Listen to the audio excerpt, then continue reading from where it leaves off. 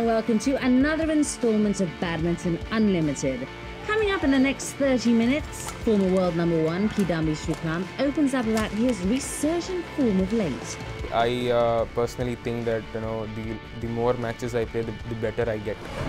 And laugh out loud with Denmark's Maiken Fruergaard and Sara Thygesen, who took our fun quiz. Me. Definitely me. In less than 7 months, badminton fans are once again treated to the world's best team championships this week, the TotalEnergies BWF Thomas and Uber Cup Finals 2022. The biennial competitions, previously held last October due to a COVID-19 caused postponement, kicked off on May the 8th in Thailand. Bangkok was also the host of the 2018 edition, and with a strong lineup this year, the home team is looking for another monumental performance in front of its fans. Women's single and women's double is kind of competitive, and to compare to China and Japan and Korea, maybe we can have a big challenge for them. But the day by day, we're gonna step by step from beginning. We're gonna do our best each match. Everyone try to doing everything together, and when I play in our home crowd here, it makes me feel very good, and I think the good thing will come in for us. Last time I'm not quite confident in myself to be in the team. Maybe I am the fourth player in the team and maybe a bit not confident, but now I think I can better and can present Thailand in a good performance. For the other 18 members' associations, there's no doubt Team Glory will once again take precedence over individual honours. 我觉得最主要还是希望他们可以专注在职业场上，然后把他们该有的水准发挥出来，然后去做最好的拼搏这样子。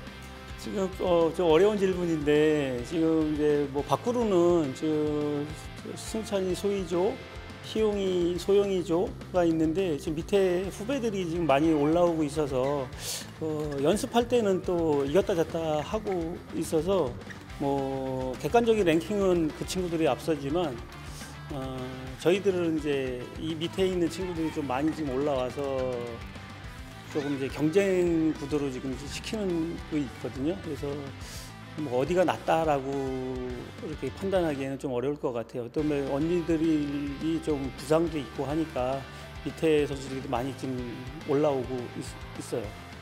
我们一直说走下领奖台就是从零开始嘛，所以我们很希望能去捍卫这个荣誉。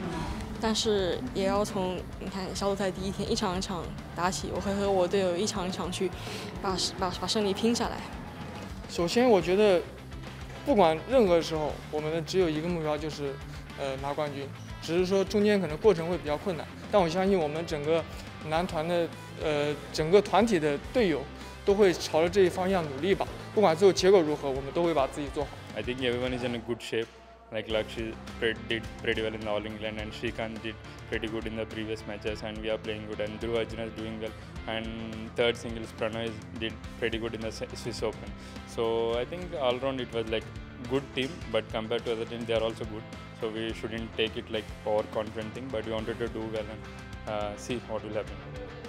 We have a very good form, especially in both our doubles pair. They just get into semi and semi-final in the last tournament. So, of course, I think hopefully we can maintain this performance and to the Thomas Cup as well. Of course, all of us hope that we can deliver a bit of a miracle and clean the goal, but we'll see. We'll start with the group matches, take it from there. The Uber Cup champions will be crowned on May 14th, with the Thomas Cup winners determined the following day. Make sure to watch the live matches or catch up with the latest on BWF's social media platforms. It's a decent year because of the way it ended. Otherwise, it would have been a disappointing year. For Kidambi Srikanth, 2021 had all the thrills of a roller coaster ride, from The tense to the heart-stopping and the exhilarating moments all bundled in 12 months. But as the popular saying goes in sports, you're only as good as your last game. It was important for the Indian shuttler to end on a high. Here, the 29-year-old reflects on the year gone by and the lessons learnt. Yeah, things were not so great for me. First with the Olympic qualification. I didn't really go the way I wanted. Tournaments got cancelled. I couldn't really play tournaments. Yeah, it was a little disappointing. But again, very happy with the way the 2021 ended for me. Just happy. At least there's some positive out of everything that has happened. That whole 9-10 tournaments that happened during the end of 2021, I was at least happy that I'm getting to play some tournaments, because I've only been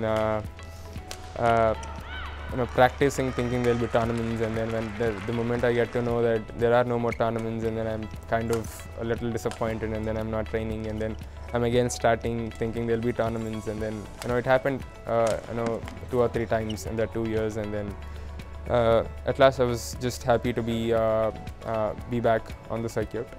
Also because of the injuries that I had in 2019, I couldn't really play too many tournaments in 2019 as well. The moment I felt like I'm actually getting back, this whole COVID situation happened, so I was more desperate to play tournaments.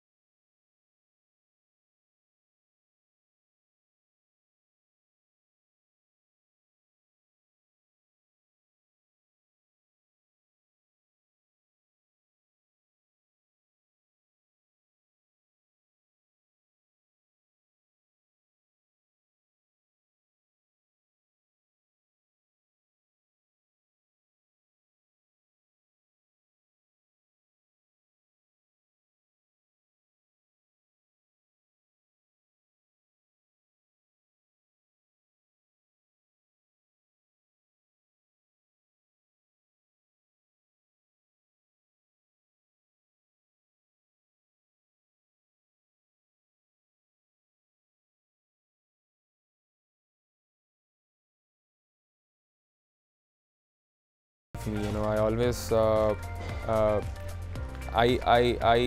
personally think that the more matches I play, the better I get. So if you actually see the way I played at the Sudirman to the way I played at the World Championship, there's a lot of difference. I've only been playing tournaments. I haven't really had enough time to practice, but I was only playing tournaments, and I kind of did improve a lot. And I could see myself getting better, from Sudirman to Thomas Cup, then to Denmark Open, then to Paris, then to German. I could see myself getting better. So I just wanted to keep playing, and I have to play tournaments to get that feel. And I think that 7-8 tournaments really helped. That Sudirman, where I played more matches, again Thomas Cup I played more matches. And again, Denmark Open, I had 2 good matches, and then at Paris, I again had the chance to win against Momota, but then I again messed it up in the end. So yeah, these are the little things that I think all of them came together by German Open, where I had I played some very good matches, some close wins, and I think those wins really gave me that confidence. Kidambi Srikanth reached back-to-back semi-finals at the Hilo Open and the Indonesia Masters, defeating higher-ranked players en route. Those were the first signs of the Indian finding its form and feel for the game, which eventually culminated in a silver medal finish at the TotalEnergies BWF World Championships 2021. match against Enkalong. It was a very tough one, a very long one. But I was able to pull that off. In the past, before that, in Paris or in Denmark again against Momota, I couldn't really finish off matches, but there, I was able to pull it off, finish it off. So I think that is what I was, I was thinking about, or what I want myself to do, very consistently. And I think that particular win did really give me a lot of confidence. And again at the semi-final, I again had my chances. It was a very close one. I was leading. But again, I think those are the situations that I'll be in, going forward even from now. So I really want to convert those close matches to wins. That is what I'm really thinking about. But for that to happen, I really have to play more tournaments and understand and get that feel of it.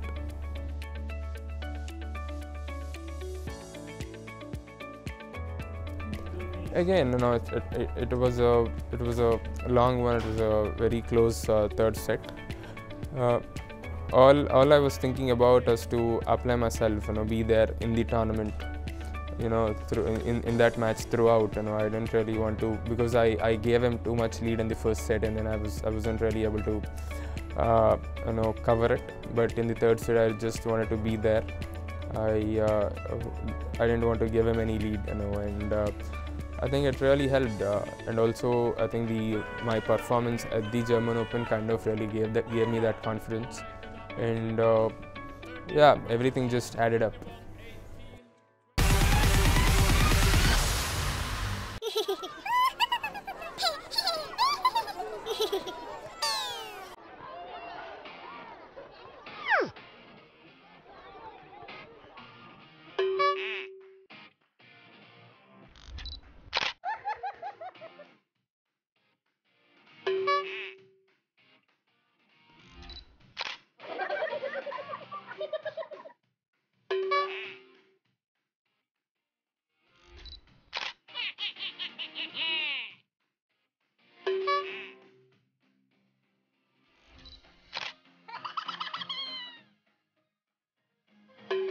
Okay.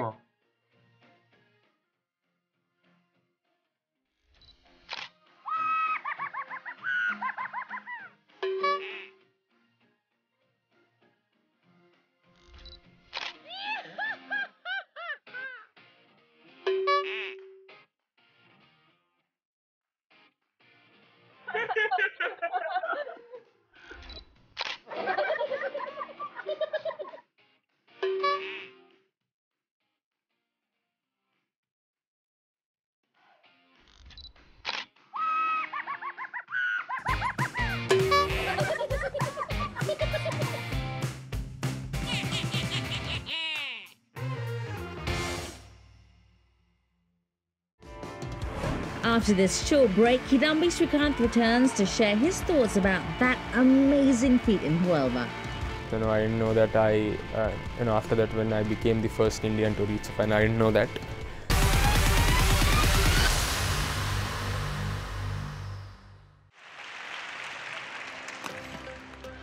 He's done it.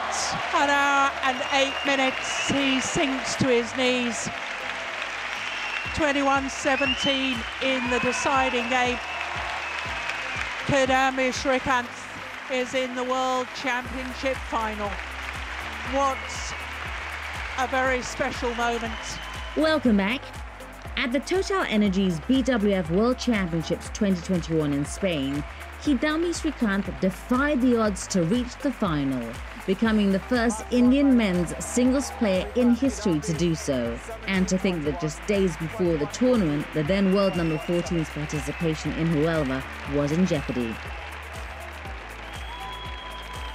So firstly, I wasn't sure if I'll get my visa, and I got it in the very last minute.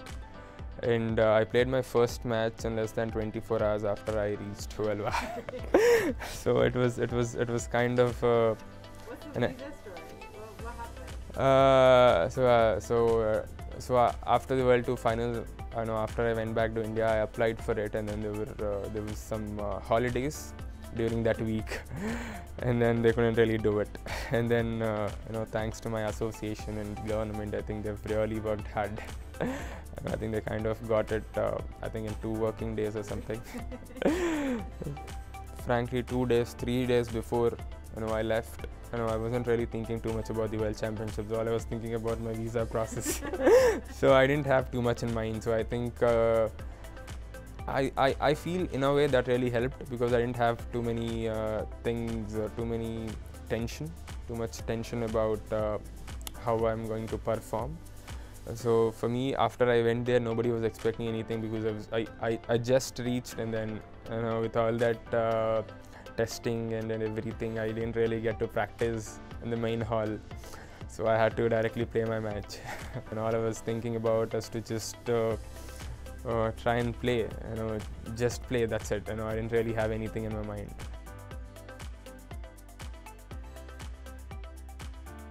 World Championship is a very big event. For you to reach quarters, semis or finals, you really have to play well and then win some big matches. And I think Li Shifeng did really play well. I lost the first set. I came back, and I think that win did really give me a lot of confidence. And then the next match against Lu Guangzhou, I think it was a straight set win. So I think that 3-setter did really give me a lot of confidence, because physically I was there, but mentally I was still figuring out about everything that is happening around me. And I think that win did really give me a lot of confidence. And then yeah, it slowly everything just added up. The next match against Mark, he was playing really well during that tournament, and he, again, last year he did really well. He played semi-final of All England, and then he did well at the Olympics. He was actually doing well at the major events in 2021. So for me to win against him, straight sets in that fashion, I think it did really give me a lot of confidence. And again, semi-final, when you're playing against a fellow countryman, I think it's a little difficult, as always, be it first round, semi-final, final, whatever. Just happy to be able to pull that close match, because that is what I always wanted to. I really want to pull out those close matches, and I'm just extremely happy. The delight for Kidambi. My goodness, he had to work hard for that. He had to control the nerves.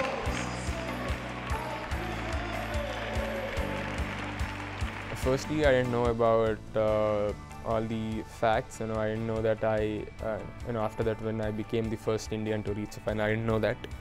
So I didn't actually know anything. I thought Prakash sir played final or something, so I didn't really think that whoever wins that particular match will become the first Indian. So I didn't have too many of those things in my head, so I think that also kind of really helped. And again, because I'm there in Spain and I don't use WhatsApp and all of that, and I'm a little outside social media, so yeah. So I didn't really know what. Frankly, everything that has happened before the tournament did really help, because after I reached final, I didn't really think too much about the end result. I just wanted to play another match, and I'm just very happy to be able to play another match. Firstly because of the way of everything that has happened, and the way I actually came to Spain, and then the way I played my first round.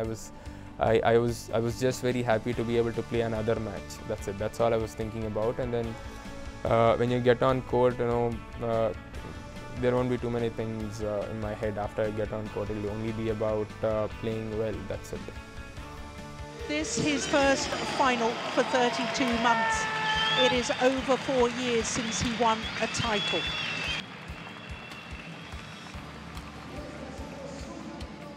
Yeah, again, I think it is really important for me to close those matches. Be it at the Denmark Open, I think I was leading 2017 or something. Paris, I was leading 1917 in third. I think again in German semi-final, I think I was leading probably 1918 or something in both the sets. and again there at the World Championships I was leading, and then again these are the things that I think I have to kind of really figure out a way to win those close matches consistently, because I've been through those situations a lot of times. In the past I was able to close those matches, but again things have changed. I feel I really have to figure out a way, and again it's really important in such a big events. These are the situations, these are the scenarios that I'm going to be in very often. So yeah, I'm just trying to play more and then understand what to do, and then probably sit and talk with my coaches and then figure out a plan.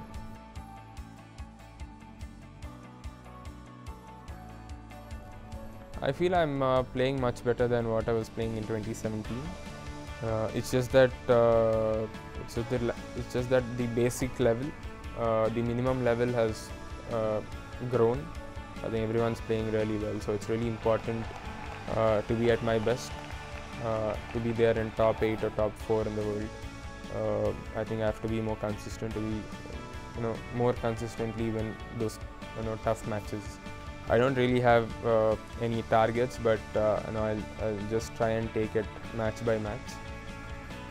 And again, it's going to be a very important year for me, having Commonwealth Games and Asian Games and then other World Championships again.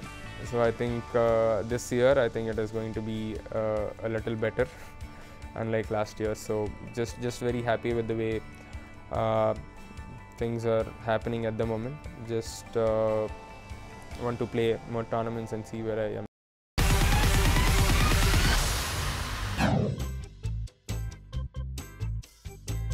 Sara can't remember my birthday. I can now. We've been playing together now for 10 years. So it's a 2 years ago I started to learning it. Sara, I remember it. When is your birthday? 11th of May 1995.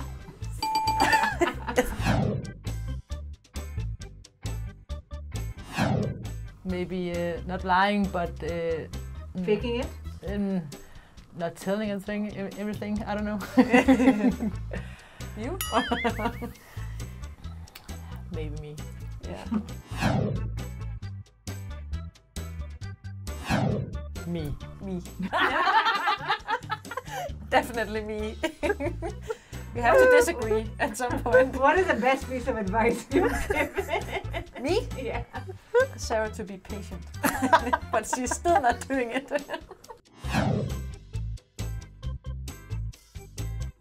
Sara. On the dance floor. Yeah. In the bar or the dance floor. Definitely Sara. But after 1 tequila you are. Maybe me.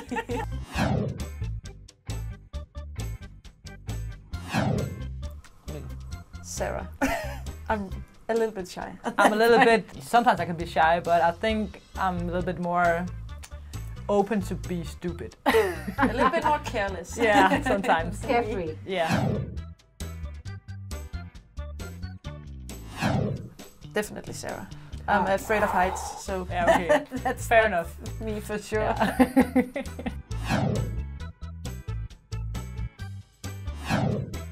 I think it's when my boyfriend, he tries to talk me into buying a robot vacuumer for our apartment at home. Yeah. Maybe that one. And I bought it. That's the silliest And thing. what you have, what? Does it work? Is it doing its job? It's doing its job, but we have a small apartment, so it's so stupid.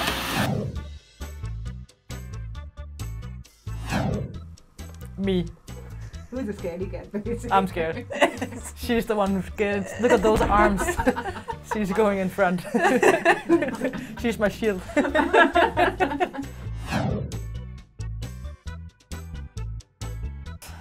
That will never happen. But I can maybe handle 2 days. Yeah, I think I will break before you. It itches. Yeah, really. It really itches when you don't wash it. Yeah. Join us again next week because you will not want to miss this one. It's all about the best of the action at the TotalEnergies BWF Thomas and Uber Cup Finals 2022. Also, a quick reminder to mark July the 5th on your calendar as we will celebrate the very first World Badminton Day. Do check out corporate.bwfbadminton.com to see how you can experience and promote our beloved sport on this special day. Badminton Unlimited, checking out for now. Goodbye.